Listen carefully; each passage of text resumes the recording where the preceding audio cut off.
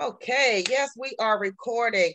Hello, every morning, and hello, aim high. My name is Sheila Tobert, and I'm the business leader here at Higher Vision Enterprises.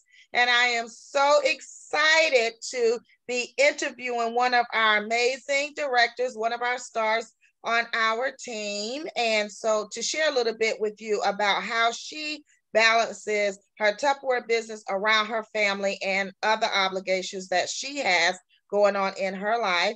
So today I am interviewing the amazing Tara Valentine.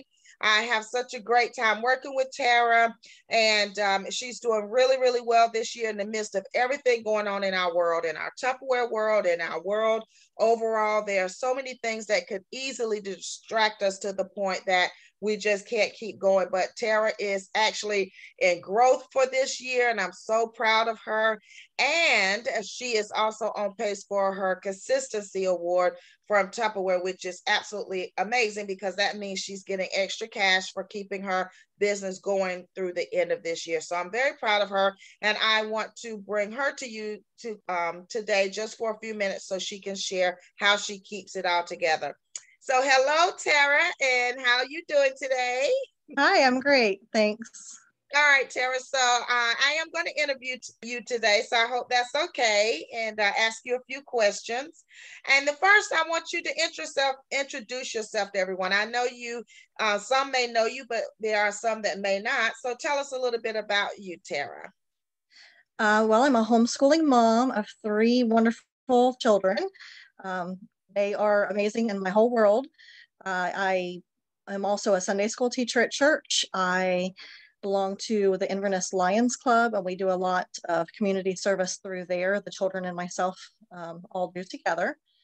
And other than that, of course, I run my Tupperware business. I've been a director for a couple of years and um, love my team, and that's me, I guess.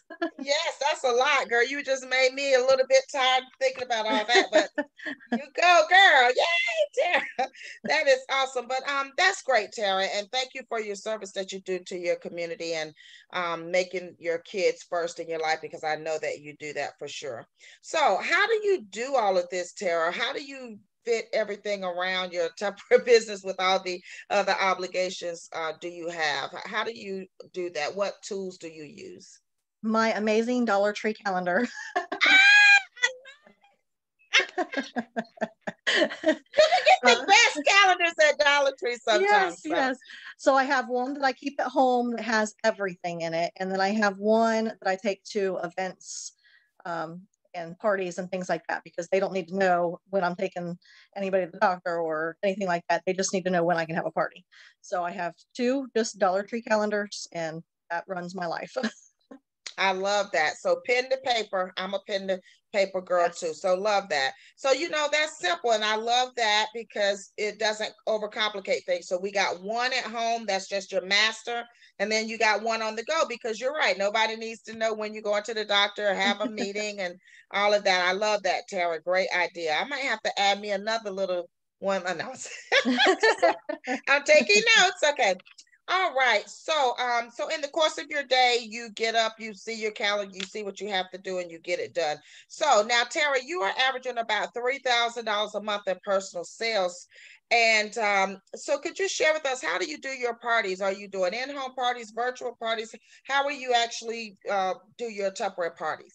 I do any kind of party. I'm not turning down any kind of party. Mm-hmm. Virtual mostly.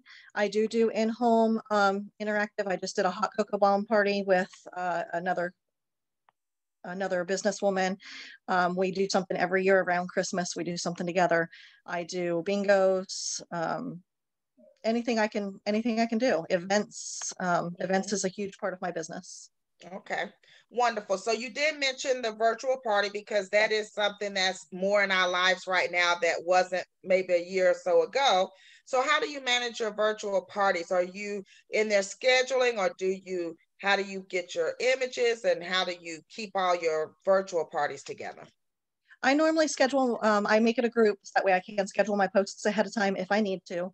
If I'm able to, you know, if I'm at home that day, then that's the day I'm going live. I try to go live with at least a breakfast, lunch, dinner, maybe an appetizer, something. I at least try to go live a couple of times in the party though. And then other than that, I'll schedule my posts ahead of time. Just Facebook, you know, schedule ahead. I use a lot of top social images because they have amazing images. Yes, they do. Wonderful. So tell me about this. So in your actual Facebook party, this is interesting to me because I like to do that as well. So you are actually go live in there sometimes so they can kind of have something to look at as well as the post. Right. I love that. Do you do a recipe or do you just demo a product? Just depends on what kind of time I am and I just fit it in around our lives here. So if we're making breakfast here, then usually my youngest daughter, Krista, likes to go live with me. So she'll hop on and do muffins or an omelet or whatever with me.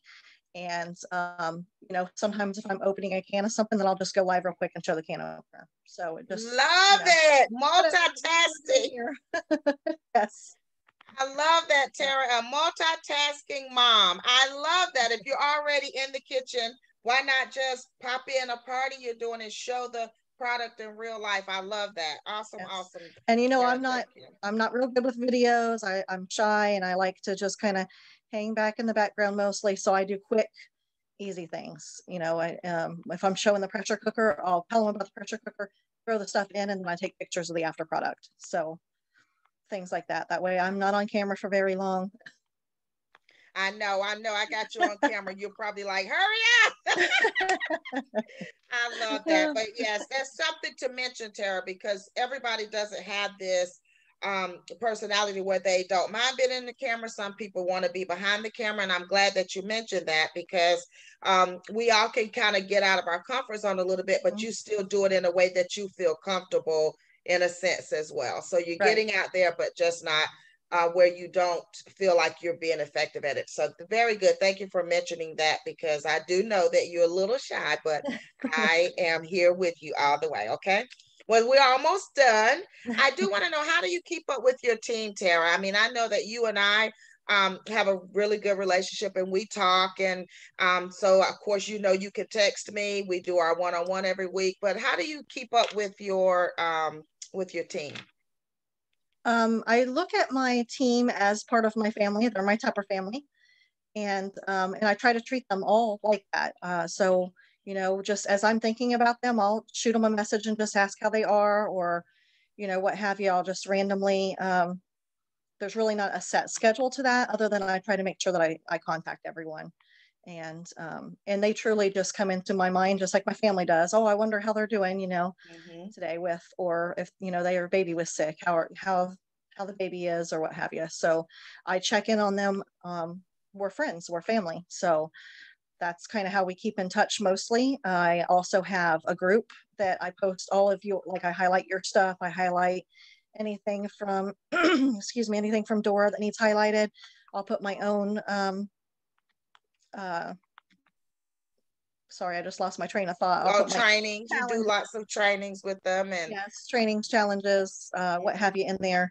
I have some albums in there that's, and I have one of them labeled like just good to know, especially for new consultant, you know, and it has like the differences in say the Power Chef and the, you know, the different sizes of that. Just different things like that, and I just let them all know that I'm always available to them. Absolutely. Well, you do a great job with your group and you do a great job in your albums and product knowledge. And you are very good at that, Tara. For those of you out there, she's a great demonstrator. She helps a lot with that in the team and with her group and the albums to keep everything organized and then having that place, that home base for your team, which you do that in your group. So very good. So one more thing, what advice could you give a busy mom, homeschooler, you got a full schedule, and you're a little shy? So what advice would you give people to do their Tupperware business? Because as I mentioned before, you are having growth this year, which is fantastic with your team, and you're on pace for this consistency award right here at the end of the year, pandemic, different things going on in Tupperware, but you're still maintaining and doing those things, Tara. So could you share a couple of things or some advice you would give to our whole Aim High region on some things that have helped you? Yeah, well, my first Tupper mama taught me a long time ago. I have a mind that doesn't stop. So to lay down and just go to sleep is not an easy task for me. I think, think, think, think. So she told me years ago to put a notepad by my bed. So I do that. And as I'm thinking of all this stuff, I'll jot down whatever I've got to do tomorrow or whatever's on my mind. That way it's out of my mind. Okay, I've got it written down and I can see it first thing in the morning again. So that's one tip. Another one is to use your calendar. um, I I have to look at my calendar for everything. Otherwise, I can't remember it all. So, and the main thing I've learned is you don't have it doesn't do you any good to have a business if you don't have a family. So put God and your family first, and then work your Tupperware business in around it. When I'm scheduling, I go through the kids' school stuff and I put all that in my calendar. I put all my events in, and then we go from there on our other open dates and for parties and meetings or what have you. There's not like I'm not one of those people that can say every Monday is this, because that's not how my schedule works. I just work around with what we have, and my family and God always come first. So. Absolutely. I love it. That's great advice, Tara. And I know that that will reach many of our Aim High people. It touches me working with you every day and your amazing team as well. So thank you so much, Tara, for allowing me to interview you today and to share you with the rest of the Aim High region. I do appreciate your time today, and congratulations on your success this year and going to close out to get that consistency bonus. I'm so proud of you for that. Okay. And you are a CAR qualified director as well. I want to add that. So you have some major accomplishments this year, Tara. So I'm super proud of you. Okay. Thank you. And I appreciate all you do for us too. Oh, of course. Anytime. I absolutely love what I do. And I love you too, Tara. Thank you, honey. All right. All right. Bye-bye. Bye.